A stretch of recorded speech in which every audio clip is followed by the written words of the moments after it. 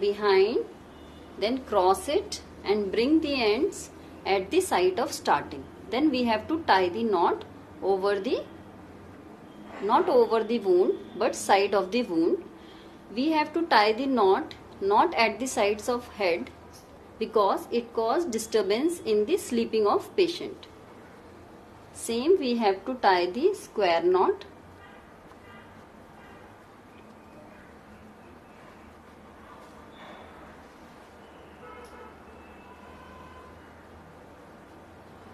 We have to hide the remaining ends, and this way we will tie the bandage over the forehead.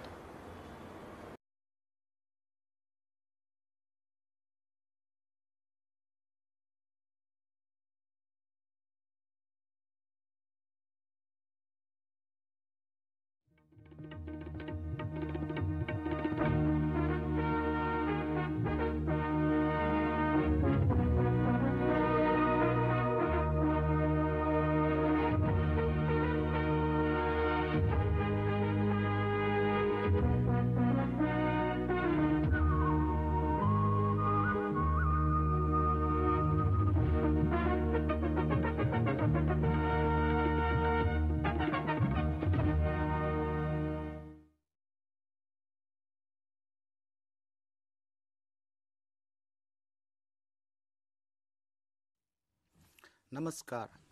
Welcome to this session MSD 023 Social Ecology, Globalization and Sustainability of the program Master of Arts in Sustainability Science. In the session Social Ecology, Globalization and Sustainability, a brief overview. Today in this session, what we are going to focus is on, as a student of sustainability science, we have looked into different courses in first year and the second year also. So in this context, as a student of sustainability science, what we are going to study, right? So we have this course, MSD 023, Social Ecology, Globalization, Sustainability, why we need to study this particular course. As we know that sustainability science is the study of interaction between nation and society. This definition itself expresses that we need to understand social ecology, the present issues of globalization in the context of sustainability. So let us have a look into why we need to study this course. As we know, the major objective of this particular course is on understanding and learning the clear concept of globalization, social ecology interlinkages. Then as we know, globalization is a process where we are evidence from the last few centuries, which was interpreted in different way. So whether the process of globalization is as a means of livelihood or is livelihood asking for globalization or not. And even today, in this era of globalization, one or other issues are coming up in front of us at different levels. So, what are the different pathways to sustainability transition? These are the major objectives of this block. When we are trying to understand social ecology, what exactly social ecology is, as we know that social ecology here in, social ecology is, in this diagram, you will see this is the interwoven threads of a complex web of life. When we try to understand the basic concept of sustainability science, we understand this is the dynamic studies of dynamic interaction between nation and society. Here in this diagram, you see in the left side is the nature and the other right side is society. So it is the interaction between nation and society in the form of give and take in the both ways. What the nature is giving us is resources, and society is taking as users, right? In the same way, whatever the activities we are trying to maintain, the complex web of life of different system is, we are giving to the nature system, right? Here, in this process of give and take up between nation society, we'll see how we are continuing this process. The process is because of human knowledge, right? Human knowledge from since beginning, if you look from different paradigm shift of this human evolution or human society, you will see knowledge is the driver to everything. And we follow different practices to, nurture this nature, to extract the resources from the society, from the resources as society. In the same time, the interaction between nation and society was maintained by form of informal formal institution. In the same way, when we try to understand this interaction between nation and society, what we learn is what deeper the evolution is going on since the human civilization is because of technology, right? So our responsibility, if you look from ecological concept as a member of the earth community, arises from both our relationship into these interwoven threads of a complex web of life on earth, and from our place it's unique from of natures, and art itself also express its own expression. So we have to accept the responsibilities implied our role in nature becoming self-conscious, right? So we can't begin to reverse our presently anti-evolutionary, because in the process of self-evolution of the complex web of life of the nature, we do anti-evolutionary processes by introducing technology in other process. So, and ecocidal direction, and to make it a more way of balance process of evolution, we need to begin a contribution to the continuation of this planetary natural and social evolution. Okay, so we can also contribute, or we can also cooperate with natural evolution through own self-development. So to override all these ethical challenges which is in front of us, where we introduce in different form to imbalance this nature-society interaction, there need an overriding ethical challenge to humanity, that are to determine how we can follow our own path of self-realization as a human community, because we are part of the nature itself.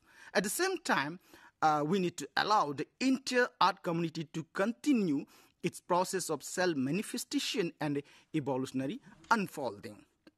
So, a crucial link between these two important aspects is that the understanding of how the flourishing of life, the interweb of linkages of life, on earth is constitutive of the human good, is we dialectical develop in relation to the as planetary as a whole. So the central aspect of the human good is what? The central aspect of human good is to enjoy and indeed celebrate the social, ecological, uniting diversity, the goodness of universe, right? At the same time, what is that goodness? Goodness that is most meaningful, manifested for us in beauty, richness, diversity, and complexity of life on earth. So as a social ecology, if you look to this goodness, is a holistic vision that seeks to relate all phenomena to the largest direction of evolution. Is we understand the evolution, the human itself is a part of evolution and emergence in the universe as a whole, right? So within this context, it also needs to examine the course of planetary evolution as a movement towards increasing complexity, where we're trying to stop the planetary evolution by introducing a number of technology and so on, and diversity and the progressive emergence of all this value. So as a social ecology, it should be interpreted as a planetary evolution and the realization of social ecological possibilities as a holistic process rather than merely as a mechanism of adaptation, right? When we're talking about the social evolution, we thought that we are trying to evolve ourselves as a part of adaptation.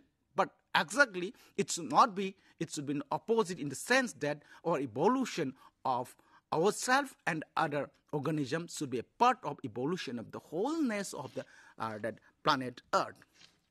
Here, in this context, you will see different authors interpret the evolution of society in five major, five major stages.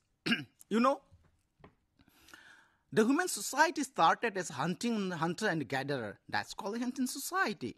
The hunting society gives to an agrarian society to settle ourselves, right? That evolve, right? Then this agrarian society asks for better way of life. That is industrial society. Then industrial society asks for another society where we can linkages easily.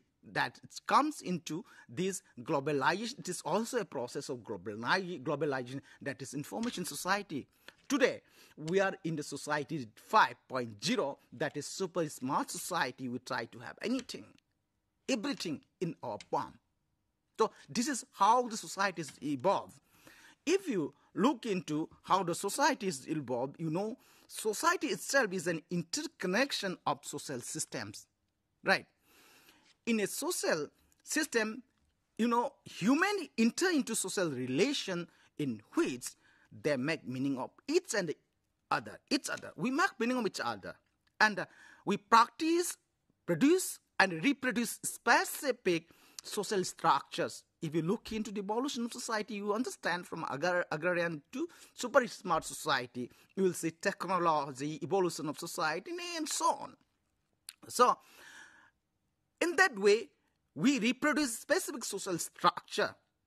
That structure enable and constrain individual thoughts, our individual thinking and individual action, and further social practices that again produce and reproduce social structure, and so on ad infinitum. When you look into social, when you look into evolution society, you will understand how technology can play an important role, how an individual play an important role. So a social system, if you look here, is a dialectic of social practices and social structure. That's clearly evidence when we are trying to understand this evolution of societies, right? Starting from hunting society to the super smart society, that is society 5.0, right? Then, if you look into how this evolution society and how interaction of nature and society exists, is, you know, it is because of the harmonious relation of the three major systems, beginning from your global system. What is global system? The existing geosphere, atmosphere, hydrosphere, and biosphere that give us our existence, the blue planet. If something is, you know, something is happened to this particular global system, it affects the inter-system. In the same way, in this process, when we exist ourselves, the society itself reproduce our own political, economic, and industrial other structure as a societal base into our existence to run the system. Right. Here, you know, human as an individual play an important role. For example, and if you look into industrial society, when it comes from the agrarian society to industrial society, the individual intellectual play an important role. That in this time, you know, invention and discoveries was happen in that way. That industrial evolution comes, right? So, if you look into this today's world, you will understand. See here in this, understand that is when I told. When there is a small mistake or that small disturbance in any of the system, for example, either in geosphere or biosphere, that can affect the inter-system. The human intervention into natural evolution that created our social structure, that created another issues that today we are looking into global phenomenon of climate change, environmental degradation, and so on. Right. If you look into this interaction of these three important systems, you will see there are two important processes which maintain the interaction between nature and society. In the same time, the social structure, the dynamism, evolution of social structure is happening, and there is dynamism in complexity of web of life is happening. Is one is production component, where the nature give us a product, give the product, and consumption when human society is consuming it. So due to imbalances in this process, now we are having a lot of issues in front of us. Started from your environmental degradation to the global climate change, social issues, and so on. That's why today we're talking about maintaining the global sustainability. That's why in the beginning I mentioned that when look into evolution processes, evolution of life should not be evolved, or evolution of societies should not be taken as an isolation. It should be part of evolution of the planet Earth, the wholesomeness of evolution. Okay? Again, if you look, what are the impact, how we are bringing from your agricultural society, means hunter-gatherer, to the super smart society 5. This is because of the introduction of human advanced knowledge called development process. Here you will find out how development, self-paced development processes was happen. Right. From the beginning of civilization, human have their own culture. Right. The culture is set by the environment. Okay? You will understand that into the globe, because of the diversity in landform, or there are a lot of that culture diversity learned from cultural diversities of there across the world. So diversity is very high. That shows that the person living in a mountain area, their culture, in any form, it may be social culture, it may be food habit, it may be any of the day-to-day activities totally different from a person who are living in the seaside, right? So this culture is set by the environment, right? In the same time, the environment is also set by the culture. See, for example, in India, before colonialism comes, what has happened? Our own culture, our system was there. That was set by our own environment system, because of our great mountain chains and diversity in our landform, diversity in geographical diversity. But when colonialism comes, the colonialism bring us influence to our environment, our culture. The British culture, the Western culture was introduced in our system, and it has an impact to the environment. This is how culture environment. That is, in that way you will see that interpretation is really the reality. This is exactly what is happening across the world. That's why we need to understand the interaction of these two important system. One is human system, nature system, in a dynamic way. And we have to understand this from an holistic approach. That's why there is need to understand the process of globalization. Okay, you should not think that globalization was happened in few years back only, few centuries back only. It is a natural process of evolution of the entire humanity. If you understand from how our hunter-gatherer to the smart society has come up in this process, while you are trying to understand this process, you will be able to understand globalization is a process in one side. In the same time, it has also some limitation. But in short, we have to understand globalization is a process of evolution of the planet and evolution of the society. Okay? Okay?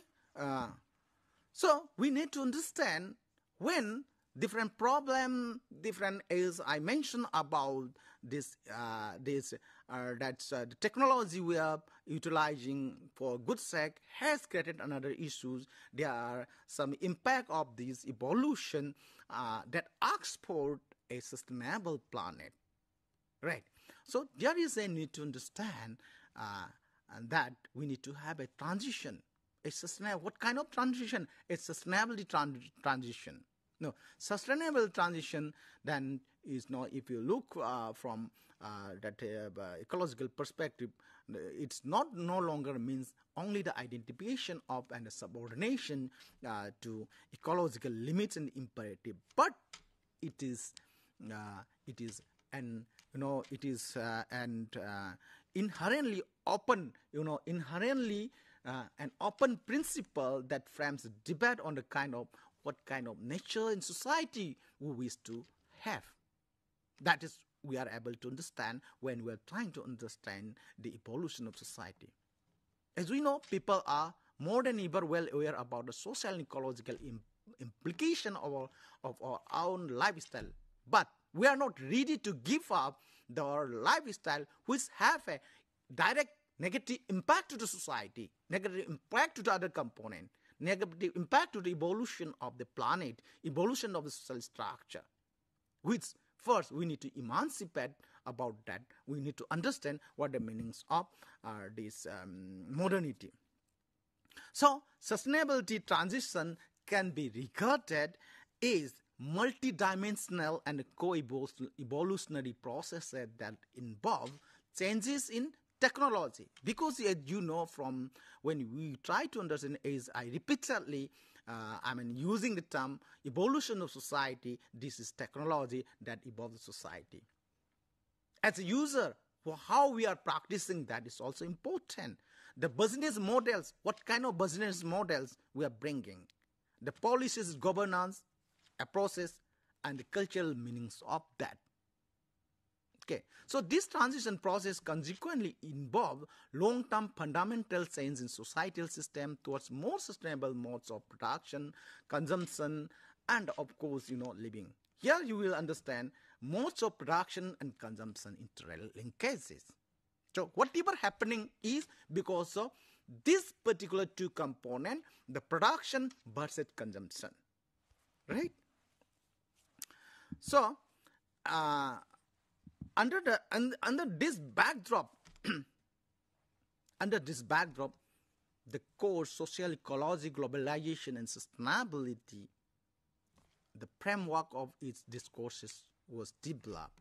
And as we know, we need to understand how it is happening, why we need to have a look the social evolution as a part of planetary evolution. We need to have an understanding in depth. That's why in this course, the course is divided into 4 major blocks. Block 1 is on Introduction to Social Ecology and Globalization, and Block 2 is on Globalization, Livelihood. 3 is on Democracy, Social Ecology, and Public, and the fourth block 4 is on Globalization and Sustainability. In the Block 1, we're trying to understand and we're trying to learn about the basic concept as a student of sustainability on social ecology and the human ecology, how it is interrelated and how the global social change has to be studied, and the role of tribal ecology, traditional ecological knowledge in building up social ecology as a value.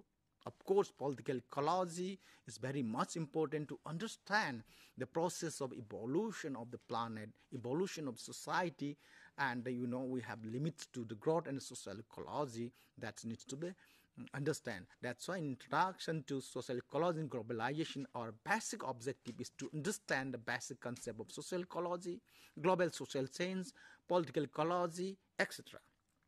In Block 2, our major focus will be on understanding on the history of globalization. As I mentioned in the beginning, globalization, you should not think it was started few years back only. Globalization is a process of evolution of the interplanet. You should understand globalization as a wholesome needs of evolution of planet and society. Then in this particular blog, we are trying to explore more on the impact of globalization to livelihoods. In the same time, how livelihood play an important role in bringing up bringing the globalization at local level and different index of globalization. At the same time, there is a need to understand nature, society, technology interaction from the perspective lens of globalization. Block 3, after we have an understanding about the basic concept of social ecology and globalization, and in-depth that understanding about globalization and livelihood, here public participation is very much important, right? So in block 3, our basic understanding is how public has to be participated and what kind of technology has to be understood in the process of or in implementing sustainability in this era of globalization. So this will have 4 units. First unit will talk on sustainability transition and socio-technical transition, how technology play an important role in bringing a sustainability transition. Then, we have formal and informal transition, which play an important role in bringing and shaping the nature-society interaction, where this is a time to understand how these socio-institutional and socio-economic needs to be understood and what kind of transitions needs to have in this globalized world. At the same time, we know that there is a close relation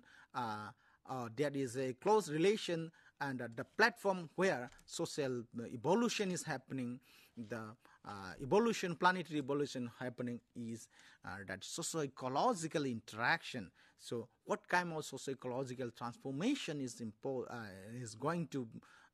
important in this globalized world? We're going to study in this unit 3.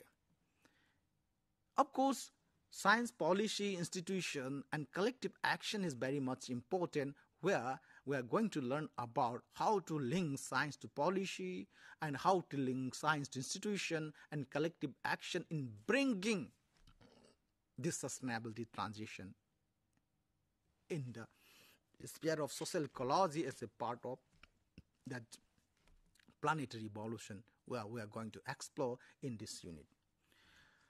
In block number 4, we have specific, the major focus will be on globalization sustainability. We know globalization is a process, but if you look into from different perspective, it has advantage and limitation. Here we have to understand, but in the same time we have to appreciate the globalization from the lens of sustainability again. Also in this block, it has 4 units that focuses on globalization in international business. As I told you, it is social ecology, that's social evolution takes place towards the direction of globalization, right? Then, when we talk about globalization, its impact is on, as you know, at different scale. But in some, very sensitive area or sensitive ecosystem, it has negative impact. Limited advantages.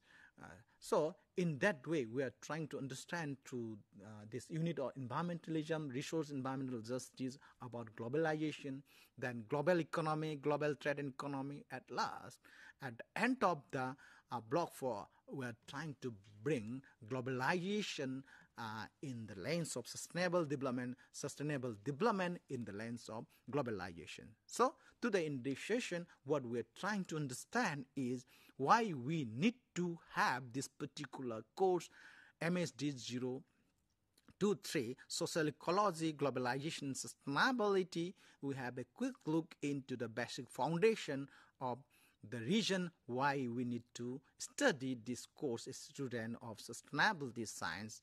I'm sure in study material and in differentiation going to come in this Gayan Darshan, you will explore more on that. With this, thank you very much.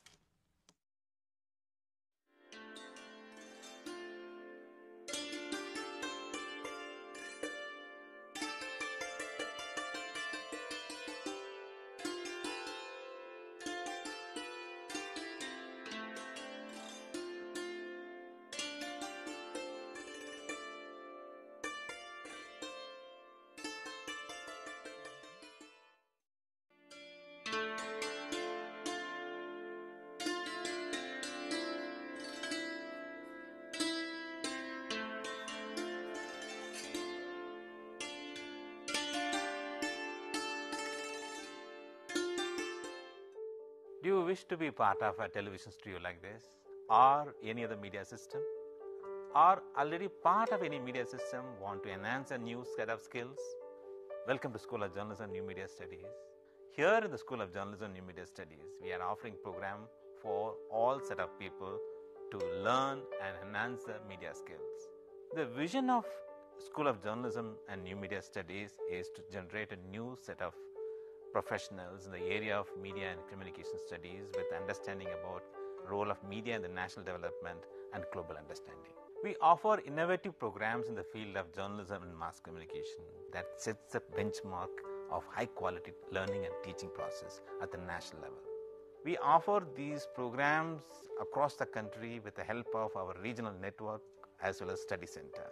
Same manner, many of our programs are offered through online mode with a sophisticated learning management system. SOGNMS offers programs from PhD in journalism and mass communication till certificate level. We have masters in journalism and mass communication. The eligibility is bachelor's degree, and we are introducing this program in 3 languages: Hindi, Tamil and English. Students from national and international students can join either through online mode as well as in the distance mode. We have 4 postgraduate diploma programs, specialized areas in the field of development communication, digital media, electronic media and journalism and mass communication program. And all these 4 programs are available in distance mode. 2 programs are available in online mode, development communication and digital media. And we have specialized certificate program in community radio. IGNOU employs various media and communication tools for better teaching and learning process. School of Journalism and New Media Studies utilizes this media system for delivering all our programs. Come and join with us for exploring a new career and enhance your media skills.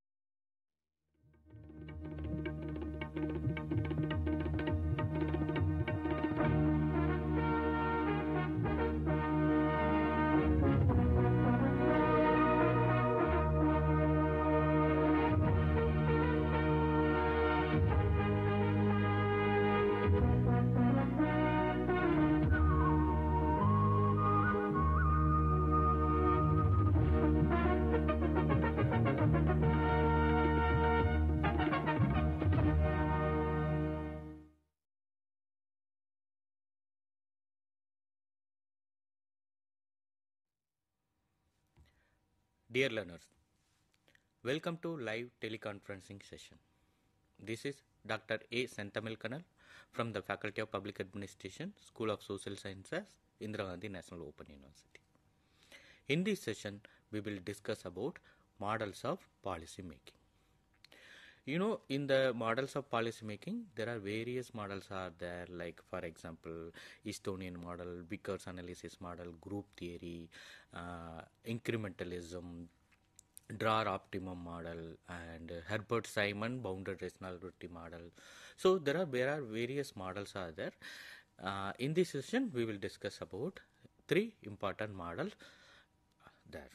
So before going into that, why we need to study model or theory or approaches? You know, we have studied a lot in the public administration or any discipline. We always used to say about the models, theories and approaches.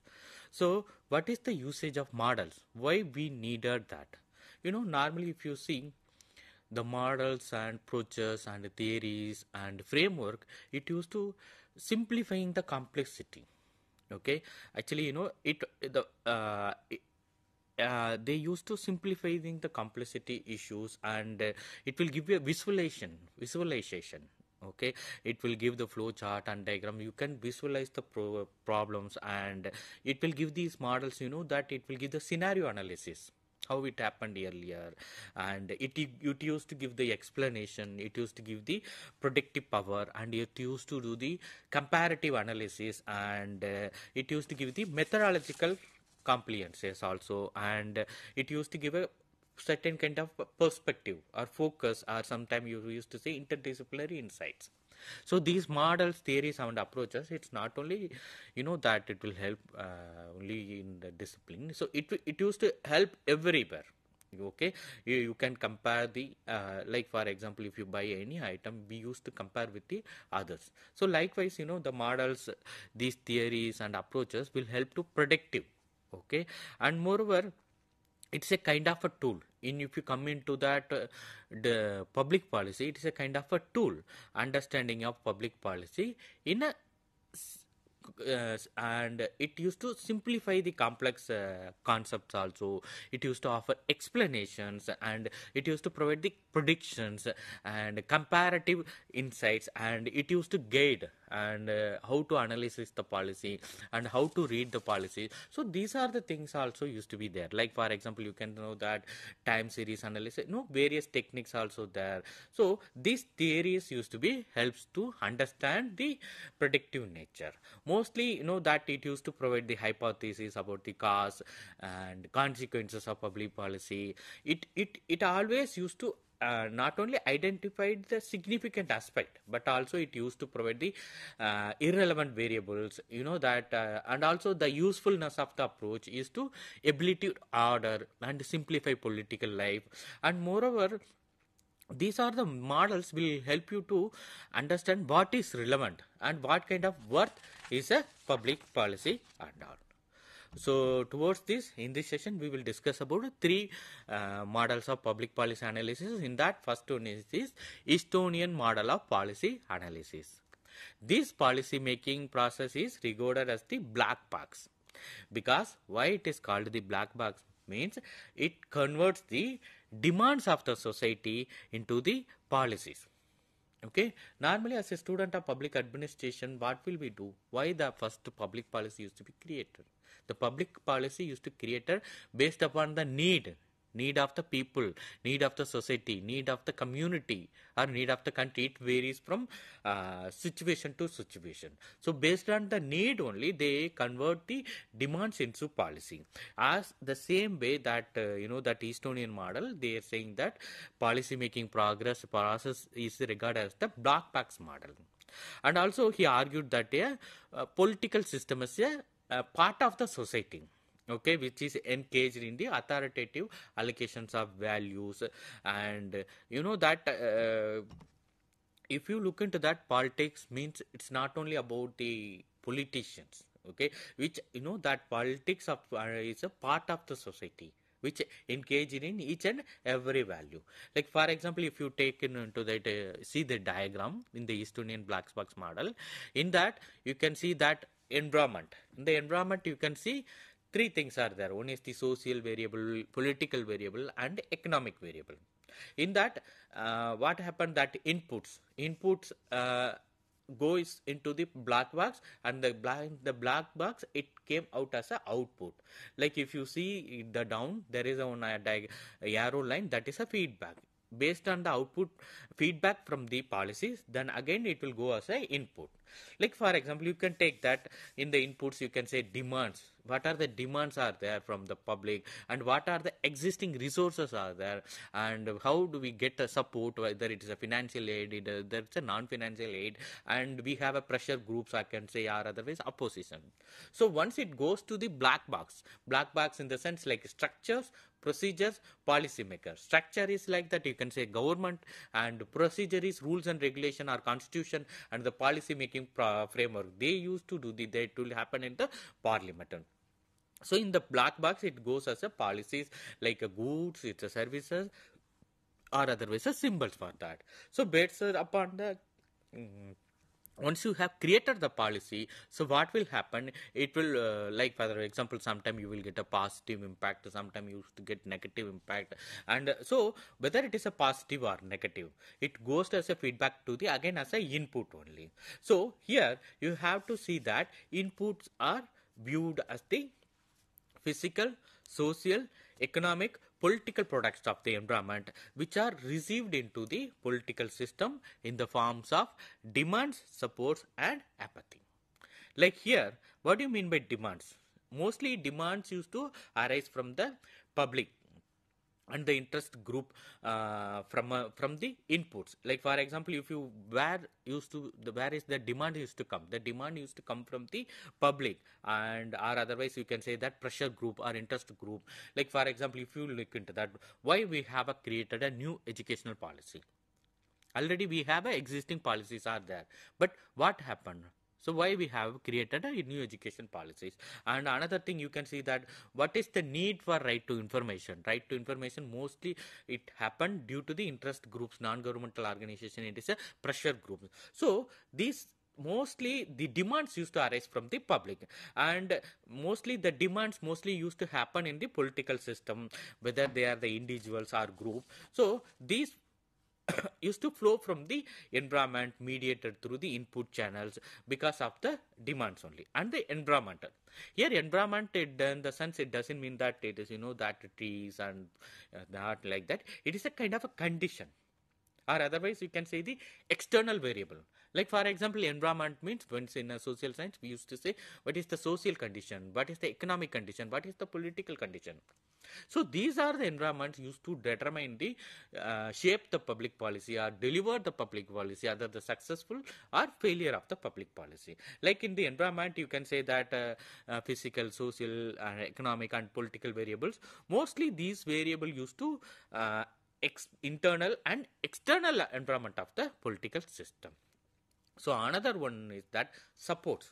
Support in the sense, like for example, these consist of, like for example, rules, laws, customs that provide a basic existence of the political community and authority. So when you are when you are making a public policy, it is to always supported by the rules, laws and customs from the political community and the authority, and also the support rendered from the individuals, and the group has to accept the decisions or law. So it create a psychological and symbolic or material inputs of the political system. Like another one is that with inputs. With inputs is a, like we can say it is a black box. In the black box you can say that it is structure, procedure, policy maker. So policy in the policy conversion process, that how the demands it converts into the policy. Okay, it would be happened in the black box only with the support of structure, procedures and policy maker. Like for example, they all of them used to involve translating inputs into the policy output. And if you look into the political science versions, black box is the crowded with the personnel, then institutions that can be called a decision maker.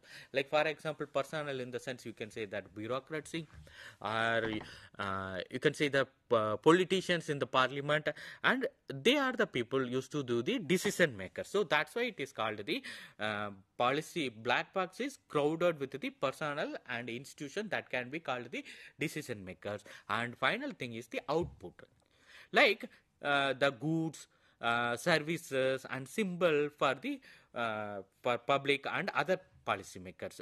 These are the authoritative and value allocations of the political system. Mostly these allocations constituted by the public policy or policies. So what the system theory used to say is that it portrays public policy as an output of the political system. Policy outputs may generate new demands, and sometimes what will happen, new supports and withdrawal of the old support for the system. Like for example, if you look into that previous in our political system also, some policies government like they won't accept that only. Sometimes they that these are the things used to happen. So when you are providing a new policies, we used to get the support also, we used to get agitation also, we used to get against also. So based on that, the government used to change according to the nature of the political system. And the final one is that the feedback. So feedback is the most important one. Like how do you know that whether the public policy is successful or failure? If it is a successful, then okay. If it is a failure, or if you want to not, it's a failure, it is a wrong word. If we need any changes in the public policy, it used to be attributed by the feedback mechanism only. Like for example, you can say that earlier any social science, any that public policy program, it used to distributed by the money, now they changed into they are depositing directly to the bank, and they are directly depositing to the Aadhaar. So these are the changes. How it has happened is based upon the feedback mechanism only. So such mechanisms are the how do they collect it is that they used to collect and analysis the data regard to the impact of the outputs. So always feedback plays an important role in generating suitable environment for the future policy also. So the concept of feedback indicates that public policy may be a modifying effect of the environment, and sometimes in the demand generator therein itself also.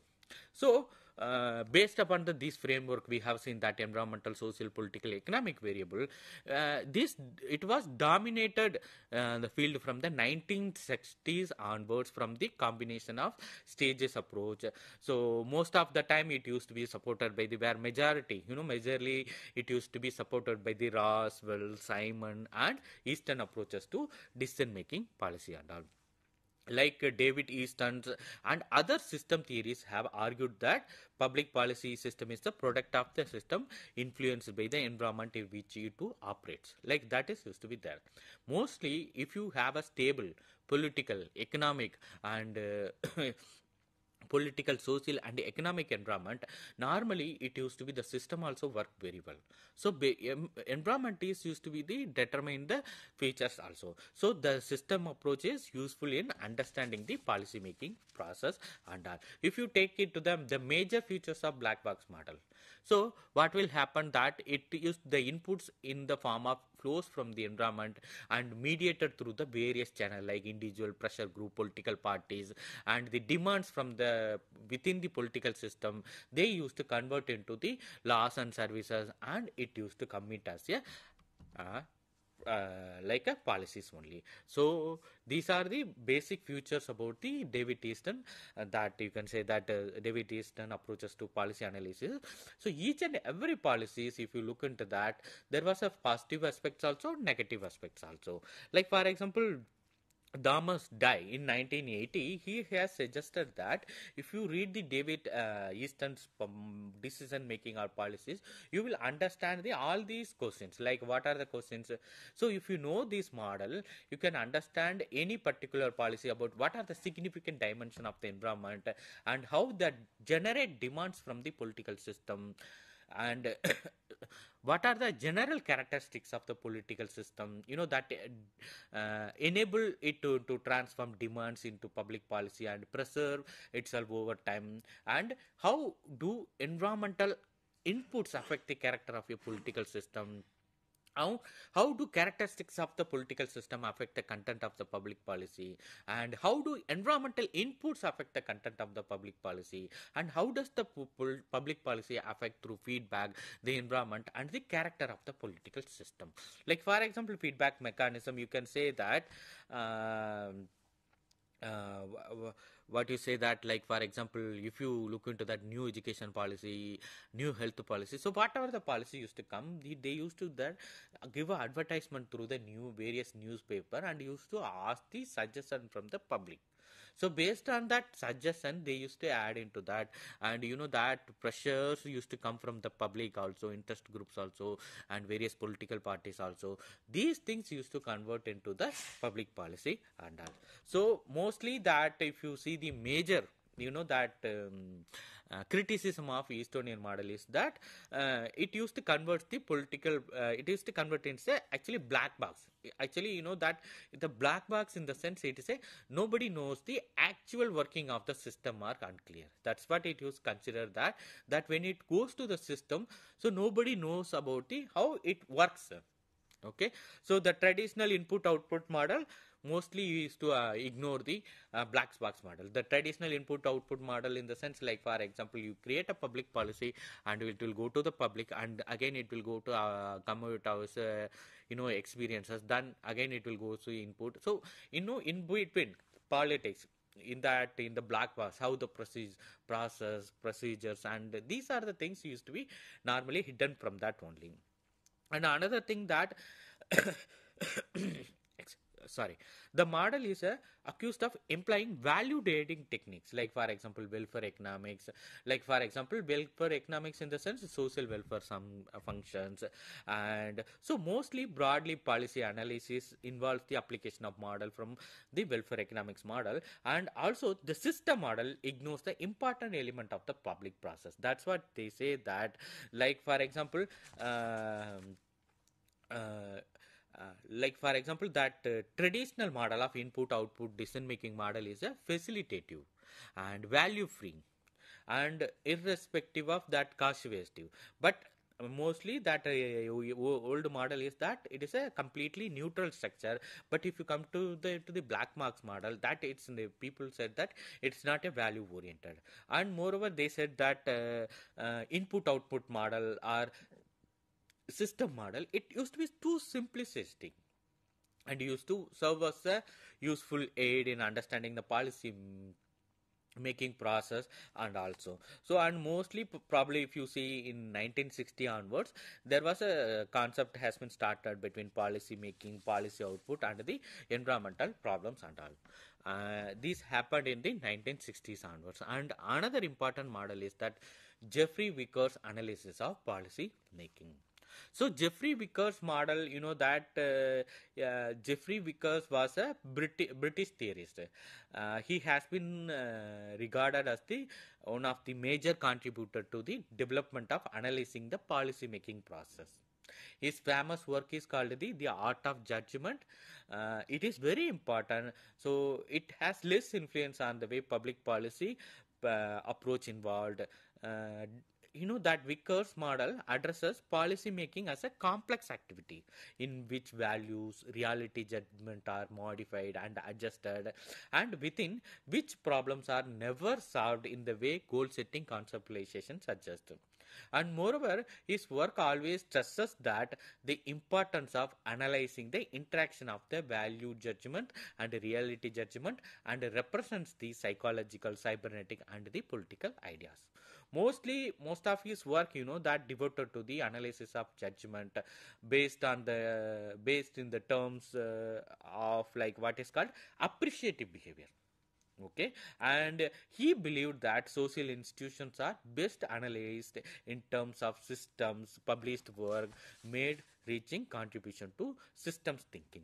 Like for example, in earlier model, we have said that in the black box there is a procedures also there, construction also there, and the that how the structures, process, and the policy making. So if you look into that in a micro level, how the process, that would be taken into the in a different level, and the procedures and the how the procedure. Like for example, if you look into the country like India, length and breadth, we vastly wider country. Okay, like for example, that some policies are used to be suitable for the northern part. Some policies are suitable for the southern part. Some policy as well doesn't suit for the hilly country, hilly states. So this, so it would be a very complex process. It's very difficult to understand. For that, you have to understand the how the that Vickers policies. You have to understand the how the complex process is happening and all. So moreover, Vickers always says that a study of human regulations in an activity. So models of policy making based upon it is a mental activity, and the social process are indivisible. Mostly what he used to say that human systems are different from the mechanical system because they are informed by the appreciation and the art of judgment. Like for example, in the era of artificial intelligence, we mostly used to go by the data based decision making only.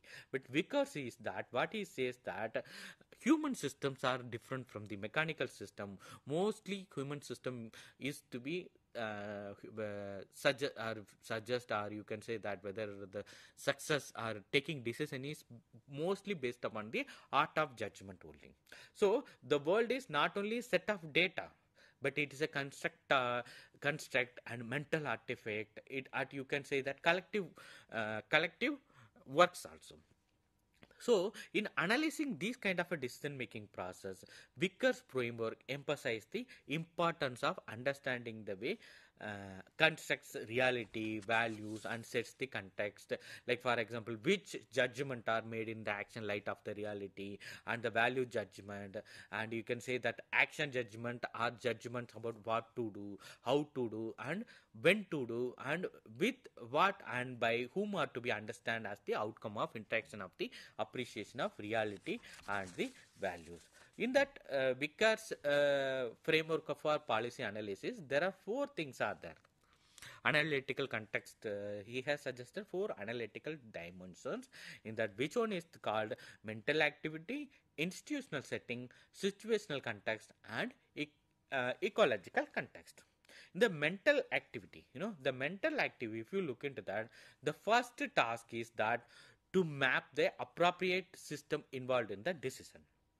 So, the analysis of the process involves understanding how the networks frame the mental artifact, and which, because why it is important here, mental artifact is that it used to constitute the important dimensions of the policymaker. So the next aspect, or we can say significant part, are that you can say that key skills, that prediction, valuation, and innovation. So these are your art of judgment is determined by the prediction, valuation, and the innovation, and these are the very important factor about the mental activity. Another one is the institutional settings. Institutional settings, that it used to be examination of the institutional settings, or appreciative setting. Institutional settings are that, like for example, how the institutional framework, or you can say that governance framework, or either you can say that bureaucrats, political system, how they establish the institutions, and the situational construct. Situational context is more important because it used to mostly based upon the context of ideas and the events only. And finally, ecological context. Ecological context, normally you can say that in the Vickers framework, policy is to be viewed as a process, that process of placing a policy decision in a wide network of communication and ecological context. So mostly these 4 contexts, like mental activity, institutional setting, situational context, and the ecological context, it used to be a case study material. So if in a brief you can say Vickers framework is the process of examining policy decision in terms of you can say that focusing first on these psychological dimension of policy and concluding the placing the decision in the ecological context and all. Like these are the 4 things he has given, and another one is that he also given the how to improve the policy making process. In that, first thing is that you have to develop the skills and the art of judgment in the sense, like where I'm not judging on things, like in the judging means like that whether based upon the previous data you have to determine the choose the best decision. And the second one is that improvements in policy making analysis, and the third is the stress on the system analysis, and fourth is that it is he said that public policy making is a multivariate activity and all. So Vickers model is mostly based upon that how to make the quick decision making based upon your mental artifact and all. So far we have seen about the Estonian model of public policy making and the Vickers analysis of policy analysis. In this we have seen that how how to arrive the decision, or how to make the public policy which will help to improve the process, or that evaluating the policies and all. In the next session we will discuss about the remaining models. Thank you. Thanks a lot.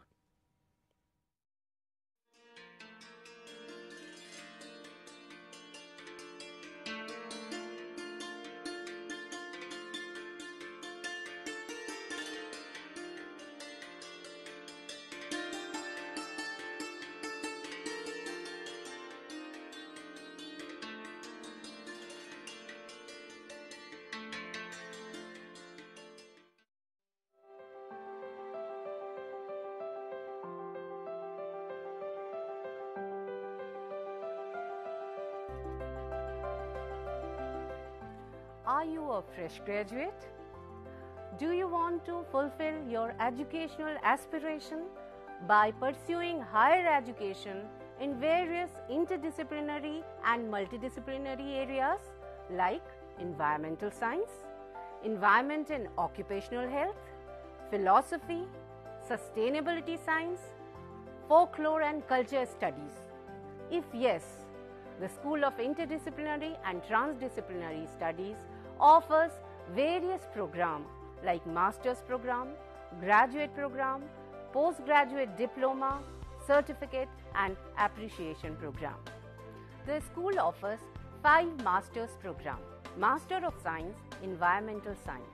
The eligibility criteria for MSc Environmental Science is Graduate in Science, B.Tech, B.E, Agriculture Graduate, Forestry Graduate and Veterinary Graduate.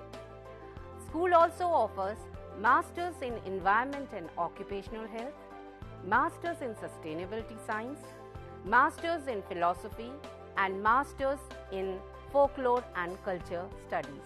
The eligibility criteria for these 4 Masters program is graduate in any discipline.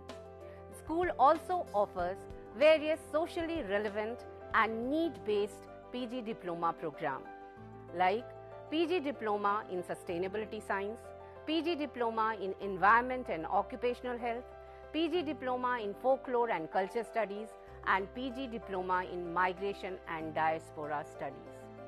The school also offers PG Certificate in Climate Change and Avshist Prabandhan mein Praman Patra. The school also offers 2 doctoral programs, PhD in Environmental Science and PhD in Interdisciplinary and Trans-Disciplinary Studies. The school offers various innovative technologies and multimedia for providing a very excellent student support system. The study material is of high quality. The learner support is provided through Gyan Darshan, Gyan Vani, IRC, Swayam Prabha and Swayam channel of IGNOU. For more detail, please log in to IGNOU website. For online admission in these programs, visit school site and also the Samarth online education portal of IGNOU.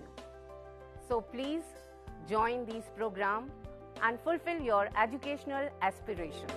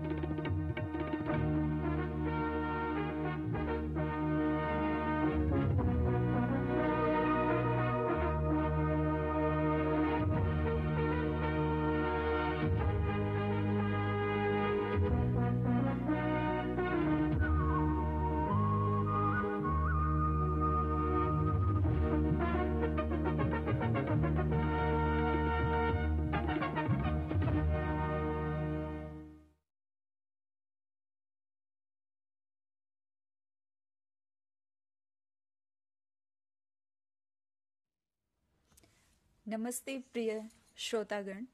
आज BSKS 185 जो संस्कृत छंद और संगीत, इसके अंतर्गत मैं doctor Sonia और doctor आशीष चर्चा करेंगे संस्कृत छंद और संगीत के अंतर्गत संस्कृत छंदों के गायन की पद्धति। तो गायन की पद्धति का महत्व क्या है, इस विषय में डॉक्टर आशीष आज चर्चा करेंगे। संस्कृत छंद यह शब्द सुनते ही सबसे पहले हमारे मस्तिष्क में क्या विचार आता है? कई लोगों के मन में प्रश्न आ सकता है कि छंद, इसकी क्या आवश्यकता है या छंदों का क्या महत्व है, पद्य और गद्य में क्या भेद है। तो इसी पे थोड़ा सा मैं आपको बताना चाहूँगा कि जब हम कोई भी मनुष्य की ये स्वभाव है कि हम राग के प्रति, संगीत के प्रति, म्यूजिक के प्रति, लय के प्रति हमारा एक स्वाभाविक एक आकर्षण होता है। इसीलिए आप देखेंगे कि गद्य की अपेक्षा पद्य हमें ज़्यादा रुचिकर लगता है और उसको हम गाने का प्रयास भी करते हैं।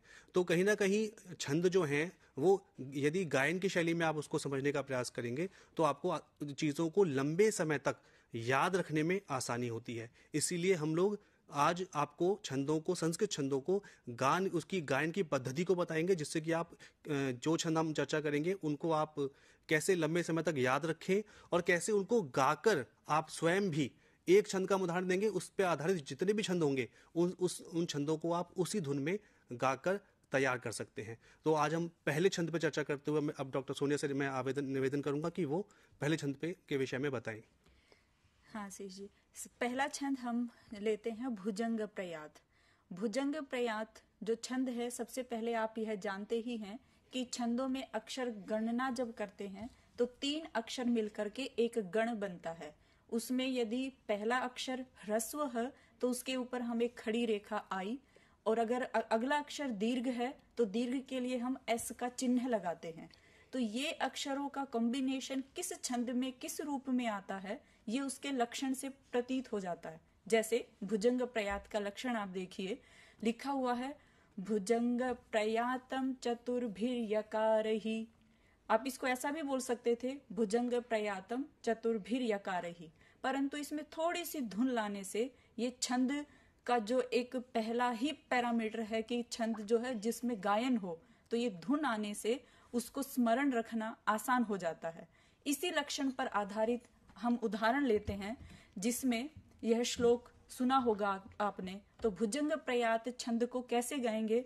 त्वमेकम शरण्यम त्वमेकम वरेण्यम त्वमेकम जगत्पालकम स्वप्रकाशम त्वमेकम जगत्कर्तृपात्री प्रहंत्री त्वमेकम परम निश्चलम निर्विकारम। तो इस तरह से इन लक्षण के अंतर्गत लिखे हुए जितने भी श्लोक आपके सामने आएंगे, इतनी सी धुन उसमें अगर हम सम्मिलित कर देते हैं, वह स्मरण रखने में और मधुरता में, सुंदरता में करने में हमारे लिए एक सहयोगी बनता है। ऐसे ही अगर हम अगला छंद लेते हैं वसंत तिल का, जिसका लक्षण है उक्ता वसंत तिल का तब जा जगऊ गह। उसी धुन में, जिस धुन में आप श्लोक गाएंगे, लक्षण को उसी में ही याद करें। और गाने की दूसरी, एक तो उसमें अक्षरों की गिनती, साथ में यति अर्थात विराम, पॉज हमें कहाँ लेना है गाते हुए। तो जैसे कि वसंत तिलका के लक्षण को जब गाया था, उक्ता वसंत तिलका तब जऊ जगऊ गह, तो इसमें यति 2 बार आई। एक बार 8 अक्षर के बाद है और एक बार अंतिम जब 6 अक्षर पूरे हो जाते हैं, क्योंकि 14 अक्षर हैं पूरी पहली एक पंक्ति में। जैसे श्लोक को देखिए, इस श्लोक में जहां कोमा लगा करके विराम दिखाया है, वहां हम अपनी कोई भी धुन लेंगे, वहां रुकेंगे। जैसे प्रारभ्यते न खलु विघ्न भयेन नीचहि प्रारभ्य विघ्न विहता विरमन्ति मध्यः विघ्न हि पुनः पुनरपि प्रतिहन्यमानः प्रारब्धम उत्तम जनाः न परित्यजन्ति। तो इस तरह से इतने अक्षरों वाली पंक्तियों के जो भी श्लोक हमारे सामने हो, उसमें एक हल्की सी धुन आप अपनी भी कोई नई लगा सकते हैं। जो राग जानते हैं वो राग का प्रयोग करके भी इन छंदों को स्मरण करने के लिए एक मधुरता इसमें ला करके उनको दीर्घ काल तक स्मरण कर सकते हैं। आगे है शिखरणी छंद। आशीष जी इसके बारे में बताएंगे। जी, शिखरणी, इसका छंद का लक्षण सबसे पहले आप देखिए, रसई रुद्रैश्छिन्ना य मन सब लागः शिखरिणी। यह इस छंद का लक्षण है। अर्थात जिस छंद में यथाक्रम यगण, मगण, नगण, सगण, भगण और एक लघु और एक गुरु अक्षर हो तो उसे शिखरिणी छंद कहते हैं। और जहां तक यति का प्रश्न है, आप देखिए इसमें रसई रुद्रैश्छिन्ना, इस लक्षण के अंदर ही 2 शब्द हैं, एक है रस और एक है रुद्र। तो रस कितने हमारे संस्कृत साहित्य में, हमारे या सामान्य जगत में 6 प्रकार के हमारे रस हैं। तो यानी कि पहली यति हमें 6 पढ़ लेनी है और रुद्र कितने माने गए हैं 11। तो दूसरी जो यति है वो हमें 11 पढ़ लेनी है।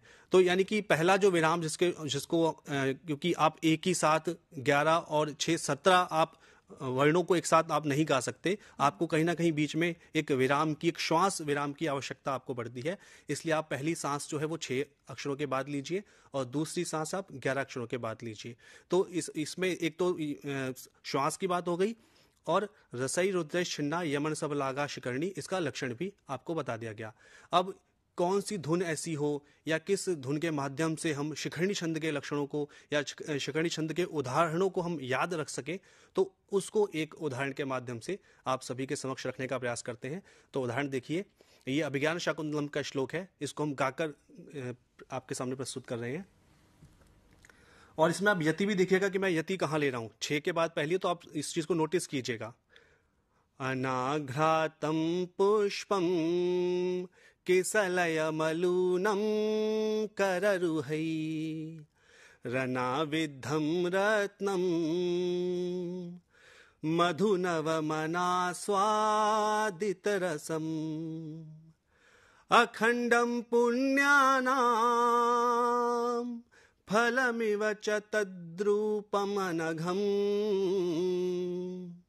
न जाने भोक्तारं कमिह समुपस्थास्यति विधिः। तो आपने देखा कि यहाँ पर पहले 6 अक्षरों के बाद एक श्वास का अल्प विराम लिया गया, यानी कि यति ली गई, और दूसरी 11वें अक्षर के बाद, जो मैंने आपको पहले ही बताया कि रस हमारे 6 हैं और 11 रुद्र हैं, 6 और 11। इस प्रकार आप इस धुन में शिखरणी छंद के उदाहरणों को, श्लोकों को आप याद कर सकते हैं। बिल्कुल आशीष जी, बहुत ही आपने सुंदर एक राग में प्रस्तुति के माध्यम से शिखरणी छंद को बताया। अग्रिम हम एक छंद और लेते हैं, जो है शार्दूल विक्रीडित जी।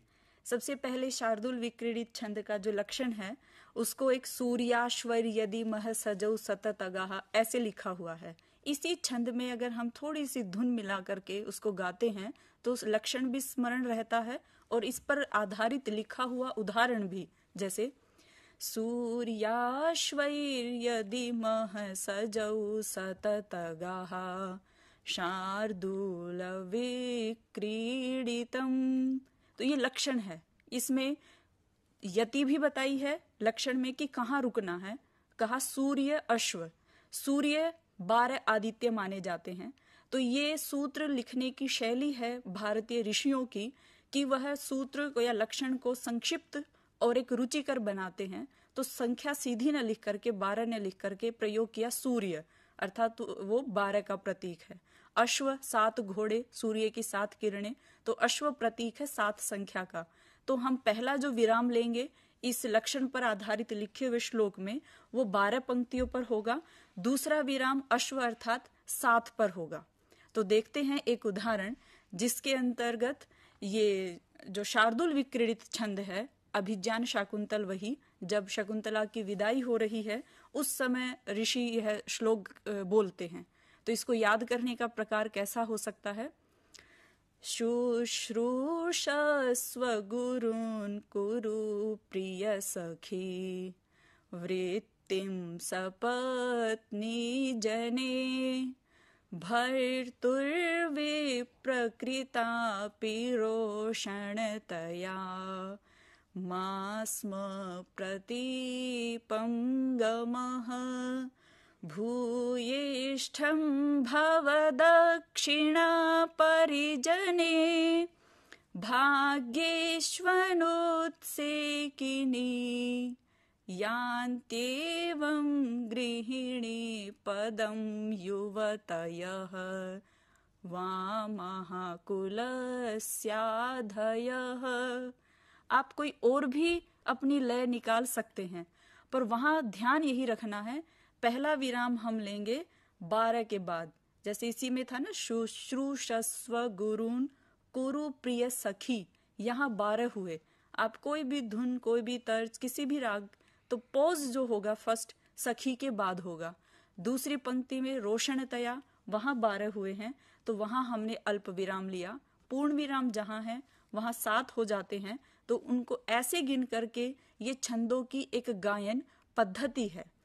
अगला हम लेते हैं मंदाक्रांता। इसके विषय में सुनेंगे हम आशीष सर से। जी, मंदाक्रांता, इस छंद का लक्षण आप सभी के सामने प्रस्तुत है।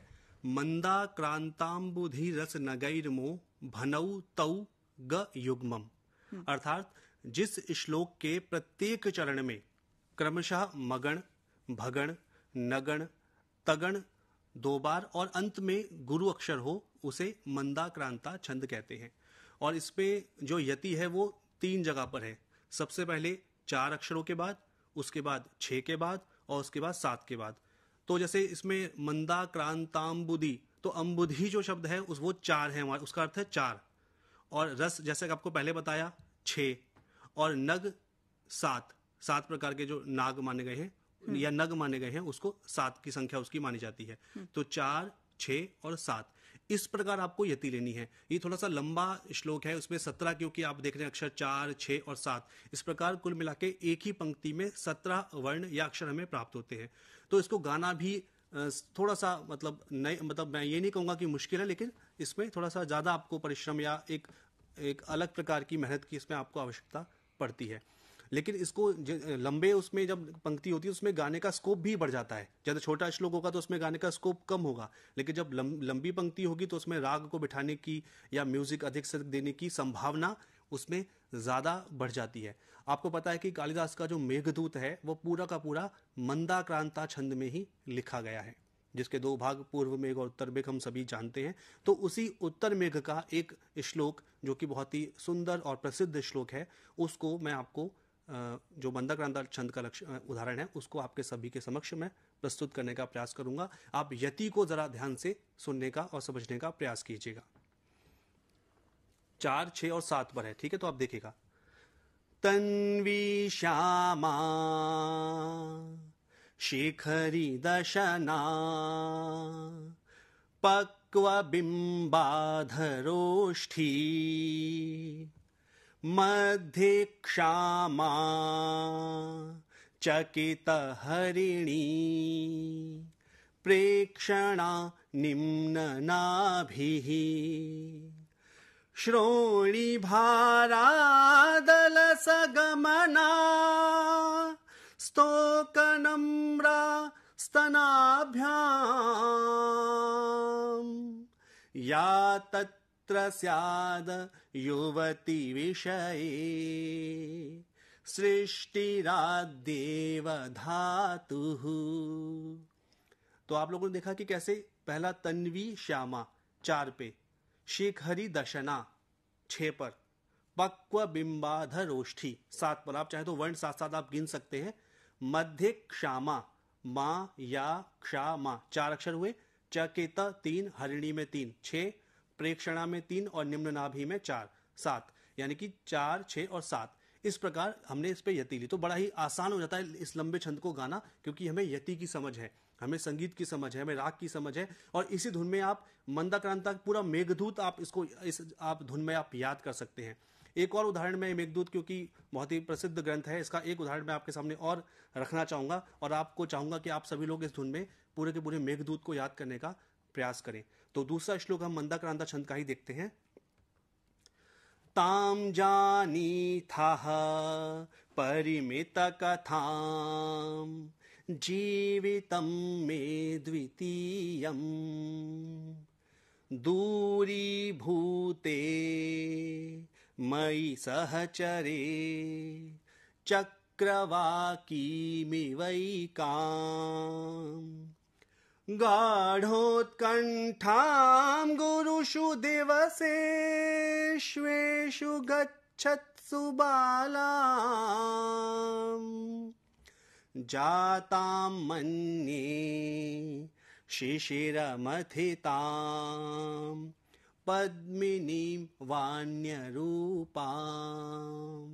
तो इसी धुन में आप देखिए मंदाक्रांता का कोई भी श्लोक हो, आप बड़ी सरलता से यति के साथ आप आराम से सहजता से पूरे के पूरे मेघदूत को, मंदाक्रांता छंदों के उदाहरणों को आप याद कर सकते हैं। अब चलते हैं अगले छंद पर। अगले पर जाने से पहले आशीष जी, मैंने ये देखा कि आप का ये संगीत, इसमें जब बहुत अच्छा एक लयबद्धता या उस संगीत की हम गहराई को जानते हैं, उसका प्रयोग इन संस्कृत के छंदों में कर सकते हैं। मेरे जैसे जो बहुत अच्छा संगीत नहीं जानते, उनके लिए भी एक इस मंदाक्रांता छंद को गाने के लिए एक अच्छी तर्ज या धुन हो सकती है। जी, बिल्कुल, आप बताइए। जैसे जो नहीं है असहायों के लिए भी कोई ना कोई रास्ता बनता ही है। तो उसमें जैसे मंदाक्रांता का लक्षण है, मंदाक्रांता मभन ततगा गा दिशा राग द्वीपा। तो अब इस लक्षण पर उसी छंद को देखिए जो आशीष जी ने गाया राग से युक्त। अब इसको एक सामान्य, तन्वी श्यामा शिखरी दशना पक्व बिंबाधरोष्ठी मध्ये क्षामा चकितहरिणी प्रेक्षणा निम्ननाभिः श्रोणीभारा दलसगमना स्तोकनम्रास्तनाभ्यां या तत्र स्याद्युवति विषये सृष्टिराद्येव धातुः।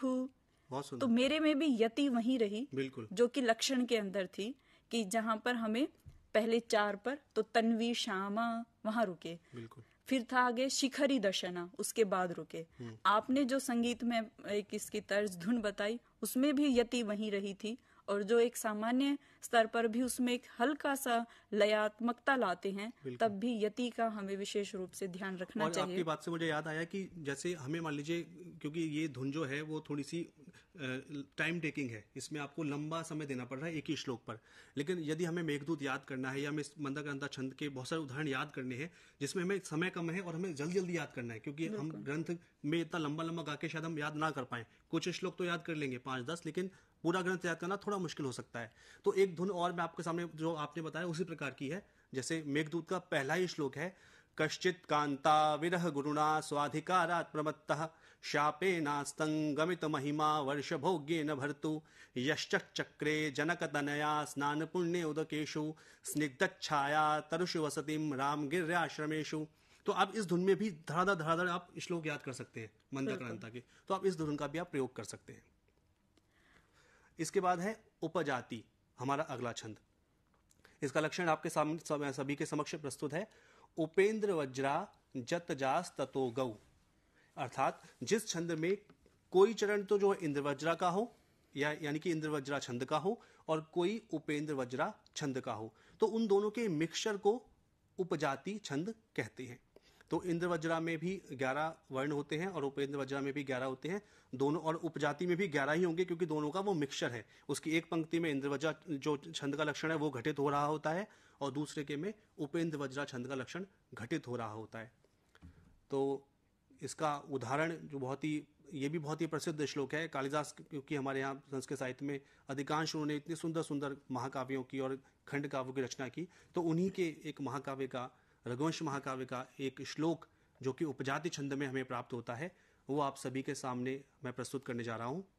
इसको भी मैं एक धुन हमने बनाई है, इसको गाने का प्रयास करते हैं, और आप भी उपजाति के उदाहरणों को इस धुन में आप गाकर याद कर सकते हैं। जैसे है, संचारिणी दीप शिखे वरात्रौ यम यम व्यतीयाय पतिं वरासा नरेंद्र मार्गाट इव प्रपेदे वेवर्ण भावं सस भूमिपालः।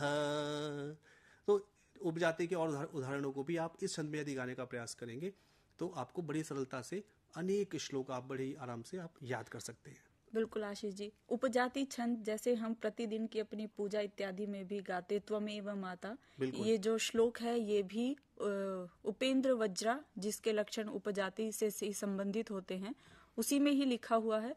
उसको भी हम, जैसे आप स्मरण ही होगा ये, उससे पहले एक श्लोक और लेते हैं इसका, नीति शतक, वैराग्य शतक भर्तृहरि का।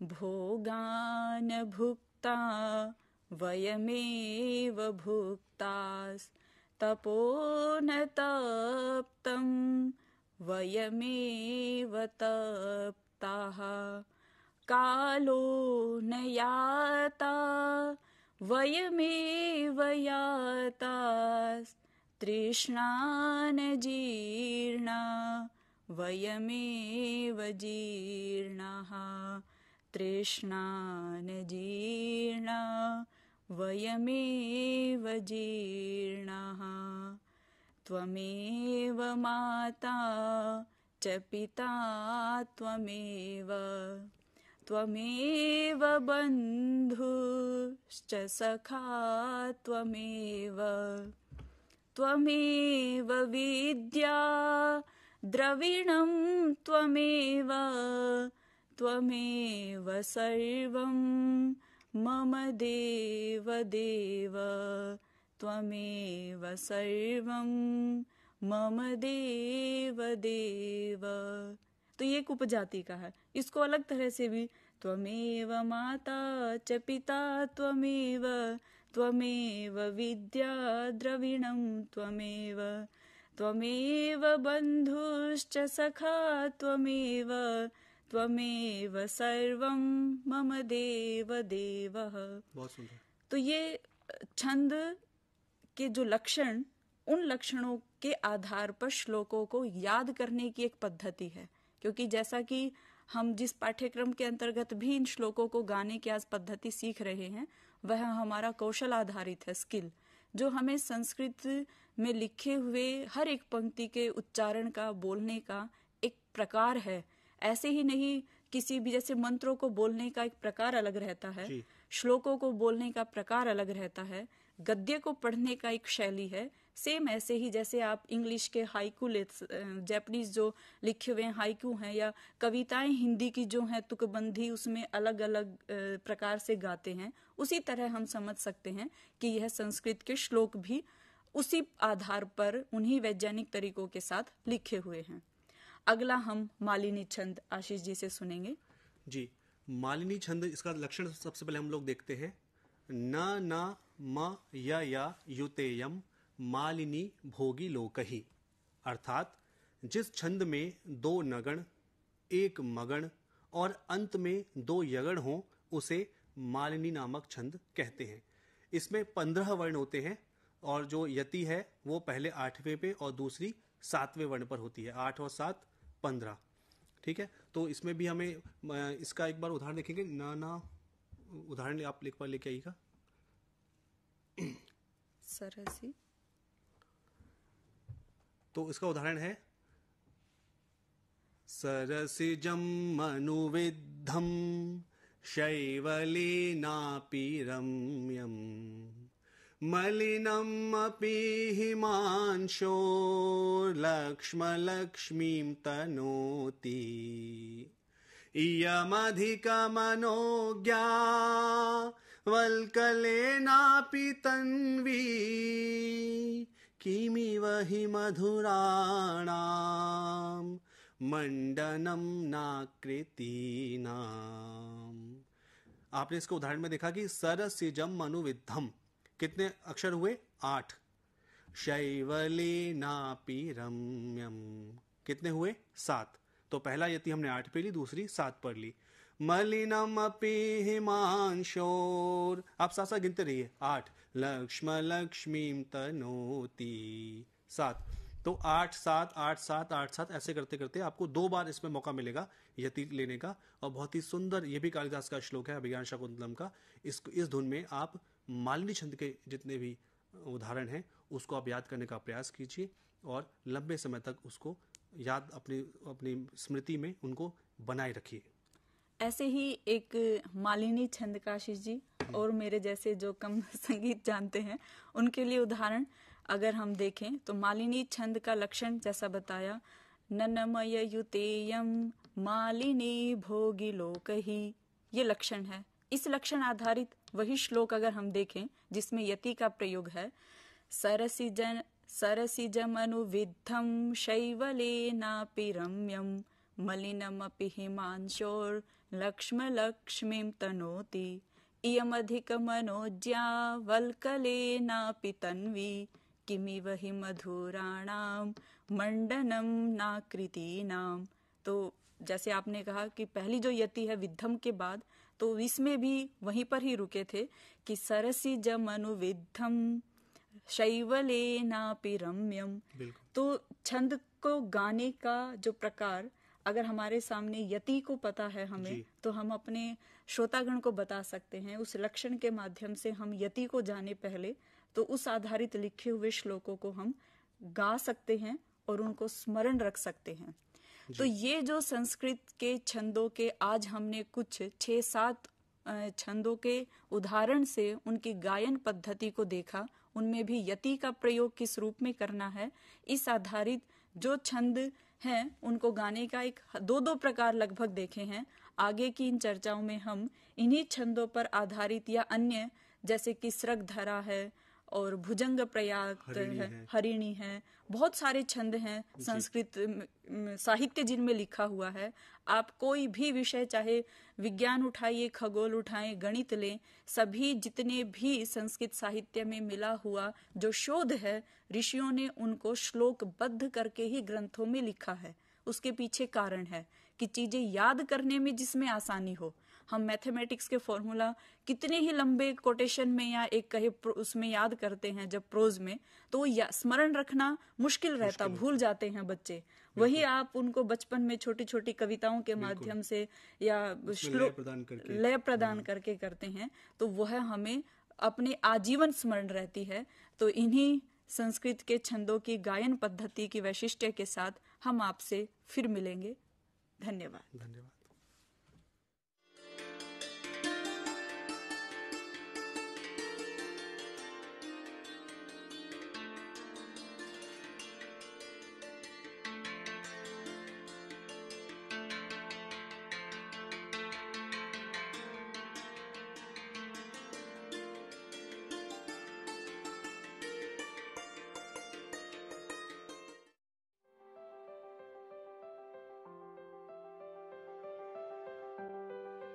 A warm welcome to IGNOU. If you are creative, if you can write well, and if you can visualize, mass communication is the correct career option for you. I am going to talk about postgraduate diploma in journalism and mass communication, which is also the first year of MA program in journalism and mass communication. So any learner who has done a postgraduate diploma in journalism and mass communication is eligible to take admission straight away into the second year of our master's program in journalism and mass communication. Duration to complete this program is minimum 1 year, and because we have this inherent flexibility in distance education system, you can take up to 3 years to complete this program. The minimum eligibility criteria for taking admission in this program is bachelor's in any discipline. To give you a glimpse of what are the various components of this program, we begin with telling you what mass communication is, what are the various areas, various branches of mass communication. Then we go on to tell you about the various reporting techniques and beats of reporting, followed by media ethics, the principles, the codes of conduct that you must follow, and we also focus on the writing skills and editing skills for print media. Now this program comprises of 8 courses of 4 credits each. 25% of the entire program is practical based. So we have 6 theory courses and 2 practical courses. This program is so designed so that it will be able to make you more employable in the market. So it helps you build a career in print media, in radio, television, new media, as well as the allied subjects of mass communication, which could be media marketing, advertising, public relations and corporate communications, event management. This can also help you become an entrepreneur in areas like photography or having your own production house and so on. So I hope that you will be excited to join this program, and we will be waiting to welcome you here in IGNOU.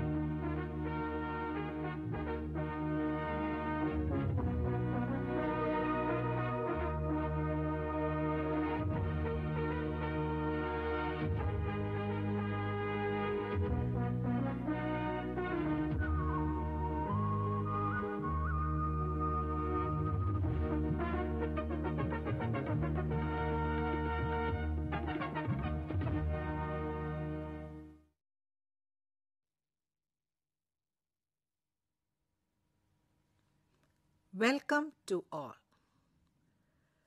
The development of children and the various perspectives that is revolving around it, it is very much interesting. No one can explain the development of a child based on one perspective. Different perspectives in child development resulted in a proper development of a child. In today's session, we are going to discuss about the bioecological perspective of child development and its educational implications. And in this session, the learning outcomes will be that to develop understanding about the bioecological perspective in child development, to classify the layers of environment that affect child's development, to examine how each layer affects the development of a child, to identify the educational implications of bioecological perspectives. Let us start with the discussion. What is the center for the developmental process? So in bioecological perspective, the center for the developmental process is the child. So there is a context for development, and the child is at the center for the developmental process. Why this perspective is known as bioecological? Because from the term itself, we can understand that there is the influence of biology and ecology. And this perspective, it was put forward by Brenner. And he stated that there are different layers which exert influence upon the development of a child. Or in another way, we can say that the interplay between the context and the child is taking place very much interactively. So here we can see that Yuri Brenner, who was the expounder of this bioecological perspective, stated that there are concentric circles model of human development.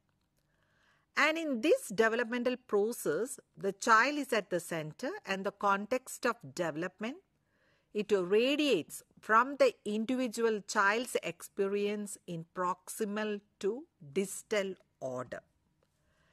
And here, in the Brenner's bioecological perspective, what is important is the socialization which is taking place in various contexts. In all the socialization contexts, the child is in the center. So the socialization process takes place with the child and how it is influencing the developmental process.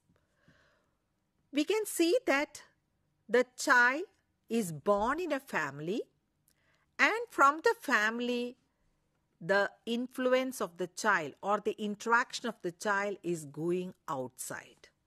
So here, in the bioecological perspective, Yuri Brenner stated about different layers. And these layers, they are related with each other. We can see the layers can be classified as microsystem, mesosystem, exosystem, and macrosystem, and chronosystem. So let us have a little bit discussion on these different layers. And here, when we look at the microsystem, we know that the term micro means small, and here the beginning of the influence of the child is the family. So the examples of microsystem, the family, the immediate neighbors, the siblings, all this comes under the microsystem. And in many cases, we can see that there may not be the parents for some cases, there will be other caregivers. So how they are influencing the child, how they are nurturing the child, that is important. So the nature will give the child the way how the child behave, it is decided by the nurturing setup. That is an important thing. So here in the microsystem, we can see that the child when born or in the womb itself, the child is imbibing the ideas of their parent, mother, especially the mother. Then when it comes out, we can see that it is influenced by the parents, the siblings, the immediate neighbors. So here, when we think of the microsystem, we can see that there are a lot of context where the child gets influenced by. There is family, there is health services, school, daycare, neighborhood play area, peers, religious institutions. So all these constitute the elements of the constituents of the microsystem. Let us take the example of the family structure. We can see that even the family structure is changing its pattern. From the traditional family, we have moved towards the non-traditional family. So from the picture itself, we can see that there is a single parent family where the father may be away in search of job, or we can say that the commuted family is there, and then there is the nuclear family structure, and then we can see there are children who are nurturing in difficult context, like the context may be the poverty, the low socioeconomic status, the war zones. So all this context exerts some kind of influence upon the developmental pattern of the child. So we cannot say that all the children that comes in the classroom are having the same experiences. The experiences are different. So here, how the child is nurtured, that is an important thing. Then the joint family system, it has got. So we can see that nowadays there is the cohabitant family structure there, where before marriage itself the living together is starting. So all these type of family structures sometimes exert positive effects, sometimes negative effects. So these family structures has a new connotation where we have discussed the different types of family structures. And here we can see that the interaction within the microsystem typically involve personal relationships with family members, classmates, teachers, and caregivers. So how these groups or individuals interact with the children will affect how they grow. And more than that, we can see that similarly how children react to people in their microsystem. So the action as well as the reaction is important, and more nurturing and more supportive interactions and relationships will understandably foster children's improved development. So we may think that the child should get the positive environment. So for getting the positive environment within the home, take the case of the metropolitan cities where there is not enough space for the children to play, where the playground is one kind of context where the children are getting some positive experiences and some experiences where they want to avoid also. So here, within the home itself, within the four walls, what kind of experiences the child is getting, they may not be always positive if the family members are not adjusting. So here the interaction, how the action as well as the reactions, that depends upon the way the child is nurturing. Suppose the child might be playing on the playground, they might have entered into conflict or some kind of disagreement with other children, and one child beat another child. So how the other child react, whether they are going to learn about how to fight with each other, so whether that type of environment is creating. So how to react is also important in any circumstances. So next system, that is the mesosystem, where we can describe the mesosystem which contains the relationship between the microsystems. The mesosystem encompasses the interaction of the different microsystems which children find themselves in. It is in essence a system of microsystems and involves linkages between home and school, between peer group and family, and between family and community. So we can see that there are different systems, microsystems, where the relationship is taking place in the mesosystem. As discussed, take the case of the children in the playground. There the microsystems where we can see the family nurturing setup, then the peer group interactions, how the peer group is interacting, or how the community relationship is taking place. This is important in the mesosystem. So this mesosystem is also an important context where the child is coming up. That's why Uri Bronfenbrenner used the term, the nested influence of the various layers of the growing up of the child is important. And next one, when we see that when a child, parent, they are actively involved in the friendship of their child. We know that children might be befriending with the different kinds of children, so that they might have inviting them to their house, where how the parents are interacting with the child. If the parents are able to interacting in a positive way, then the positive influence will be there. If the parents are disliking the friends, then the negative influence will be there. So we have seen the two layers where the interaction is taking place or the influence is taking place upon the child, that is the microsystem and the mesosystem.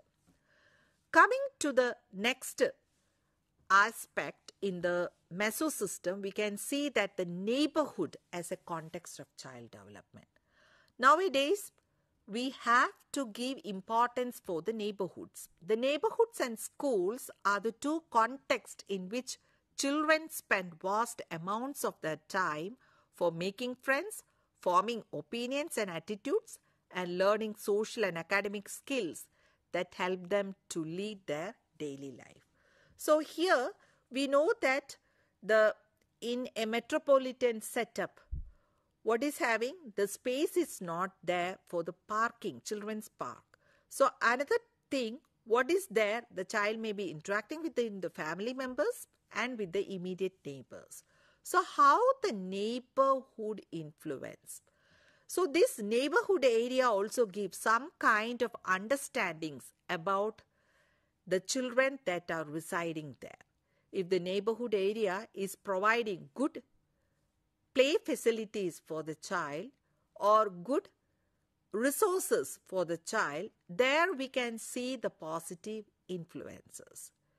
So we will say that when we look at the friends, we can understand what type of a child is. That is the general notion that we have made up in our mind. So this neighborhood area also gives some kind of understanding about the growing up context of children in that particular area. If the neighborhood area belongs to the low socioeconomic status, there the social interaction may not be always in a positive way. There the children has to develop some kind of resilience to grow up in such socioeconomic status.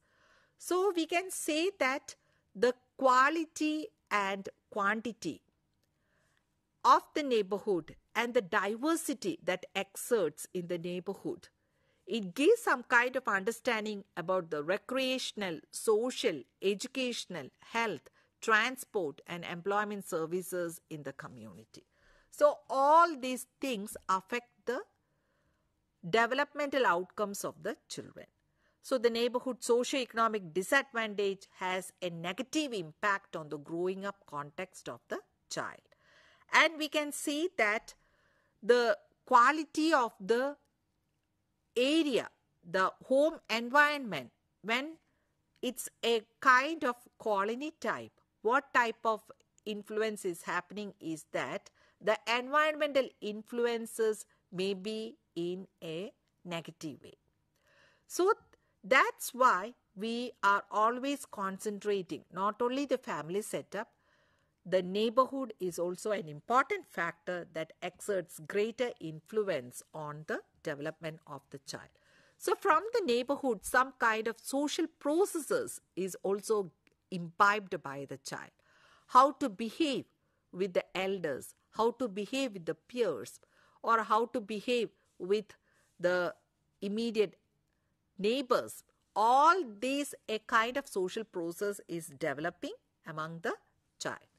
And the neighborhood socio-economic composition also affect the quantity and quality of the life of the child. And in the mesosystem itself, we can see the school as a context of child development. So what the school is delivering, that is acquisition of the knowledge and skills. Then the socio-emotional development is taking place in the school environment. Then children's daily experiences at school affect their behavior, beliefs and well-being. So all these have a cumulative effect upon the growing up aspect of the children. So here we have explained about the two systems, the microsystem and the mesosystem. Then comes the exosystem. So the exosystem, it pertains to the linkages that may exist between two or more settings, one of which may not contain the developing children, but it affects them indirectly. So we can see that the exosystem, it has an indirect influence on the growing pattern of the child. Suppose when we take the case of the parents' working place, if the working conditions is not good, for example, in a particular day, the parents' experiences are bad. With that experiences, they are coming home, so that it indirectly affects the child. So the scolding may be giving upon the child. So it indirectly affects the child. So the exosystem also exerts an important influence. In the exosystem, we can see that the media, when we take media as a context of development, how it affects. There, I wish to quote American Academy of Pediatrics Council on Communications and Media, that because children have high levels of exposure, media have greater access and time to shape young people's attitudes and actions than do parents or teachers, replacing them as educators, role models, and the primary sources of information about the world and how one behaves in it. So here we can see the media as a context of development exerts positive as well as negative effects. So children in the 21st century learn and develop in the context of electronic media. Hence we call them as the digital kids. Increasing use of all kinds of media, creation and use of media designed for children aged 2 and under. So there are different kinds of the digital spaces for the kids to engage themselves. So this engagement, it may affect positively, and excessive use of the media, it affects negatively. And we know that nowadays the inactiveness of the children is increasing, sitting in front of the media and sitting for a long time, which leads the child eating too much, so that it leads to obesity. So there are some kind of negative outcomes that we can see when excessive involvement is kept apart for the media space. And media as a context of development, we can see that there are positive aspects where multitasking, in which more than one medium is used at a time, such as texting on a cell phone while watching creation, and use of media platforms such as smartphone are digital, interactive and easily transportable. So different researchers have taken place and they have come out with the positive as well as the negative outcomes. So how do we use all these contexts? It depends upon the number of hours that we are spending and how we use each type of media space. That is becoming important. Here comes an important question, that how do media use affects children's cognitive development. Expert gamers are faster than novices at deploying attentional skills and can transfer those attentional skills to other tasks. So already I've discussed about the multitasking, which is one kind of the positive thing. And then for this multitasking, they have to divide their attention. So divided attention is becoming an important aspect, and the children learn how to divide the attention. Sometimes engaged in numerous multitasking process where we can see there the children may not be able to attend even at a single task, so that no task can be able to complete in a successful manner. That is also there. And another positive effect, that the spatial skills they are developing. The spatial skills also improve when children play video games that require visualization of spatial fields. So the majority of the games we can see what space they have to use, in which direction they have to go. So the speed, the spatial skills, then the visualization capacity of the child and the multitasking, it is increasing a lot. So we can see that though there are different contexts of development, how it exerts the influence is very much important. Then coming to the macro system, where we know that the term macro means the large. It is the largest and most distant collection of people and places to the children that still have significant influence on them. Thus, ecological system is composed of the children's cultural patterns and values, especially their dominant beliefs, ideas, economic system, political system. And in this case, for example, children in the war zone areas will experience a different kind of development than children in peaceful environment. So in this discussion, we can see that in the war zone, the children are always listening to shooting of the gun. So the terrorist attack and the stress. So it creates a different type of mood and the developmental swings in the mind of the child. Then comes the next system, that is the chrono system. So all the earlier developmental context has a time concept. So here the chrono system adds the dimension of time, which demonstrates the influence of both change and consistency and constancy in children's environment. The chrono system, it may include change in family structure, parents' employment status, as well as immense society change such as economic cycles and wars. So from the figure, you can see that the child, when they are developing, we can see that the diversity of the interrelated influences that exerts greater pressure on the development of the child. For example, the socio-economic status, when it is a good socio-economic status, it affects positively. If it is low, it affects negatively. If the parents are divorced, this will affect the developmental pattern of the child. So there is a time pattern where the achievement level of the child may be reducing, or the child may not be behaving properly at some point of or at certain age. Generally, the parents are complaining about the adolescent stage where the children are not behaving properly. So there occurs the biological changes, the mood swings, and the emotional changes.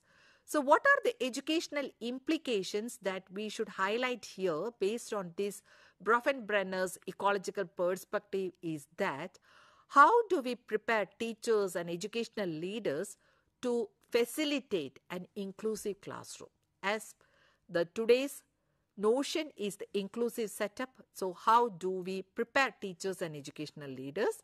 understand the background of each learner, understand student learning needs and styles, teach new concepts by using student vocabulary, and integrate diverse study practices, culturally responsive pedagogy. The teacher plays a major role in determining the meaning and sensitivity in the classroom. So, here what type of teacher training we have to give in the diverse context? The culturally responsive training is very much important. The multicultural training, education, that type of training is important. So, we have seen the different layers of the Bronfenbrenner's bioecological model, where it consists of different systems such as microsystem, the mesosystem, the exosystem, the macrosystem, and the chronosystem, and how each layer is influencing the child positively and negatively, and what are the educational implications of bioecological perspective in child development. Thank you.